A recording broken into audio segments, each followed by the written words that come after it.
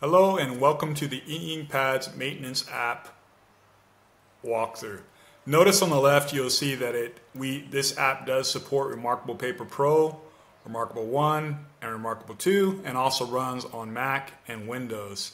So let's begin. Notice on the top of the app you'll see a version number. So if you have any issues connecting and you reach out to us at support@e-inkpads.com, make sure you reference this number here so that we know what version of the app that you're running. Okay?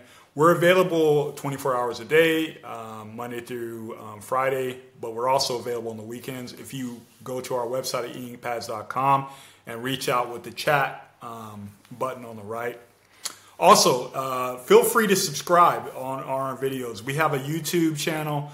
E-inkpads is our username, so go ahead and check out all of the videos that if you want to enhance your Remarkable tablet, that's where you go, or enhance your E-inkpad, because we do actually have videos about other things as well, about books, about Supernote. We're actually going to be creating more content for you.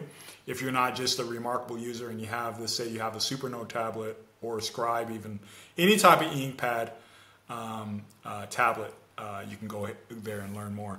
Anyway, let's get into the video. On the right, you'll notice that you're presented with 4 fields. The first field is dedicated to your USB address, okay? So if I delete this here, when you first started, you notice that it's filled in already. That's because I connected before. If you purchase this and you download it for the first time, these fields will be blank. The first field will probably be filled in with the 10.11.99.1 because this is always the same when you have a USB connection. This IP address will be the same. Now, you're probably wondering, where do I find my IP addresses? Well, if you're on the Remarkable 1, 2, and Pro, they're a little bit different. ARM 1 and ARM 2, you do not have to enable developer mode. You can go into your settings under Help, About, Copyright and Licensing, and it's in a body of text on the right. However, if you're running Remarkable Paper Pro, you have to enable developer mode or this information will not show up. Okay? So I'm going to show it here.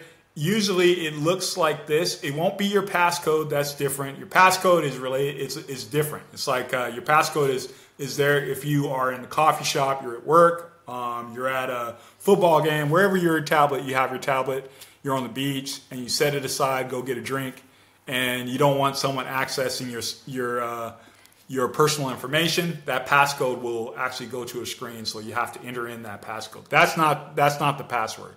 The password is related to SSH, which is the communication, the way that we communicate with your tablet, the way Remarkable subscribes that if you want to transfer files onto your tablet, you have to use that. You don't really need to know about that. It's probably too much information, but everything is handled by us behind the scenes.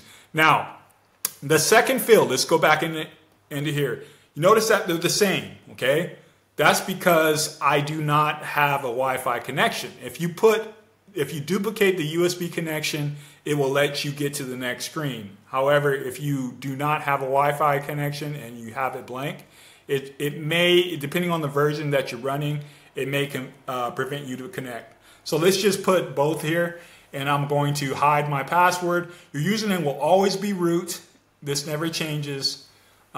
This is basically, it runs on your Remarkable tablet, runs off of a version. It's kind of like Linux-ish type operating system. And root is just saying that it's the admin password to your tablet. I mean, username to your tablet. So let's go ahead and hit connect. And then once you're in, you're presented with 8 buttons. I'm going to kind of walk through these buttons and tell you what they mean and what they do. This one basically, if you push this, it's going to show a green button because it's saying, yeah, okay, the IP addresses that are entered in can connect. So it's saying, okay, if there's a problem and you're trying to troubleshoot your tablet, you can go and use this app and say, okay, I do have a stable USB connection and a Wi-Fi connection, so why can I connect? Then we have this option here that will also check your Wi-Fi connection. Okay, that's good. since I put both IP addresses and they're both the same and they're related to the USB, I'm kind of hacking this, bypassing that, and it's still saying that I do have a solid USB. But if the IP address were different before, if I had a Wi-Fi address in there, it would check to make sure that that IP address is actually connected. Okay, if my tablet is actually connected via Wi-Fi.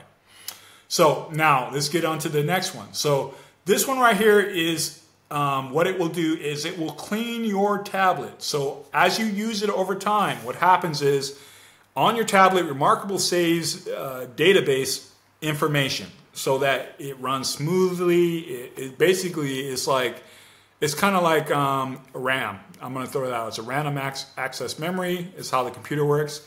It's like short-term memory, basically. So if the computer or the tablet knows if you open up, let's say you open up a notebook and you want it, it's always starting off on page 1. The tablet stores that information as you're interacting with it, and it actually will, over time, it takes space from your actual notebooks. So you can go ahead and delete this and it doesn't affect anything. You'll just notice that you've gained some space on your tablet if you're needing some space for your notebooks. This one right here actually will. Now this button is pretty important. So anyone who uses custom templates have noticed when they have automatic firmware update settings on their tablet that all of a sudden your tablet updates and boom, you're like, whoa, where's my templates that I had before? You know, when I open this up, I'm in a meeting and I need this information. It's blank. Well, that's because when you did firmware update, Remarkable wiped out your settings. Okay. So if you click this button, what it will do, it will restore all of your templates that you installed with our apps, your screens, whatever. So I click this and there it goes. It restored my templates. It actually only restores your templates here. I'm sorry. So if you click this button here, what it does is, let's say you add a template and you know it was wrong. It was a wrong template. You just dropped. You know, you did it manually, or let's just say you upload it outside of our apps, and that file is just sitting on your tablet, and you want to delete it. Well, if you click this, it will map. It will only fix all of the templates that are assigned on your tablet that are running. It'll clean up all the other extra files that should not exist if you made a mistake and uploaded manually a file onto your tablet without using our apps, and you want to clean it back to where it was. You click this button. Okay. Now this one right here is for Remarkable Pro users. By default, when you buy your tablet, Remarkable Pro, they do not support connections via Wi-Fi. So this button right here will enable your connection so you can actually connect and transfer templates over Wi-Fi. Okay, hope that makes sense. So if you click this, it's now enabled my tablet to actually connect via Wi-Fi. So now I can add templates over Wi-Fi. I can do everything over Wi-Fi with our apps. Okay. So this one right here. So let's just say you have a bunch of templates on there from the past, and it was pointed to an EP tablet or a custom category on your tablet.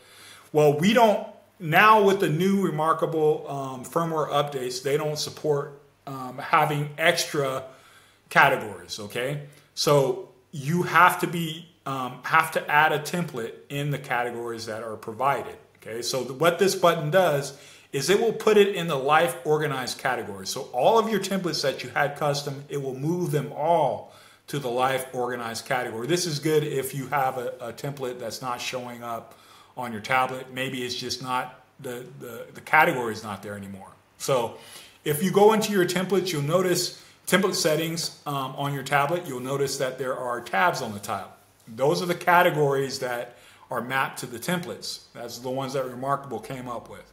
Okay, so if you click this, it will go through the database on your tablet and it will move all of your custom templates over to the life organized tablet category. So this last button is probably used the most. If you're inside of here, you're making changes. After you make the changes, you have to restart your tablet, or none of this stuff will be populated or be updated. So I'm going to go ahead and restart. It's now going to take a few seconds, but you can't see this, but it is actually restarting my tablet here. Okay, you can't really; it's kind of blurred out, but it's actually restarting my my tablet. And then now it's restarted. Okay, so I'm gonna hit close. It's gonna go back to the login screen. But this is pretty much all of the features of the support app. Trust me, you're gonna use the support app. If you do use custom changes, you'll probably wanna get it back to a fresh state, possibly at one point, or let's just say you uploaded a file that does not support, it's not supported by the Remarkable tablet, you wanna get it off. The maintenance app is for you, okay? And also, if you've uploaded custom templates, you don't have any of our other apps, but you want to restore the templates back into here, you can use the maintenance app. So many different benefits. We're always working on this. We're adding new features. So if you actually purchase this app, you get lifetime updates for that particular version that you purchased. And as Remarkable grows, as they add more features, we also stay on top of Remarkable, and we'll be adding new features to this to make your Remarkable, enhance the Remarkable, and keep it running the way it needs to when you first made your purchase. Well, thank you so much for using our apps, and we really appreciate the community and all of the suggestions that we receive. We actually do listen to people. Unlike other companies out there, we do listen to you, and we will actually, if you have a problem with our app, feel free to let us know. We're with you. We're not a company that's just about money. We're actually a company that actually uses the Remarkable tablet, and we want to actually make the experience better because we are Remarkable users ourselves. Thank you so much for using our apps again, and have a wonderful day.